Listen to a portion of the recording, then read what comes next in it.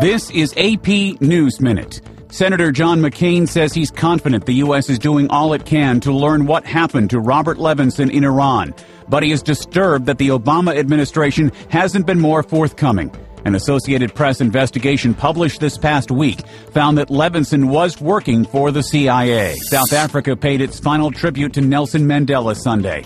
A state funeral was held for the anti-apartheid icon before military pallbearers carried his casket to the family gravesite in the rural village that was Mandela's childhood home. Peter O'Toole, the charismatic actor best known for his role as Lawrence of Arabia, has died. O'Toole's agent said the actor died Saturday following a long illness. He was 81. And at least 6,000 runners dressed as Santa Claus or his elves took part in a fundraising marathon in Madrid, Spain on Saturday. The money raised will buy Christmas presents for children around the world. Ed Donahue, The Associated Press, with AP News Minute.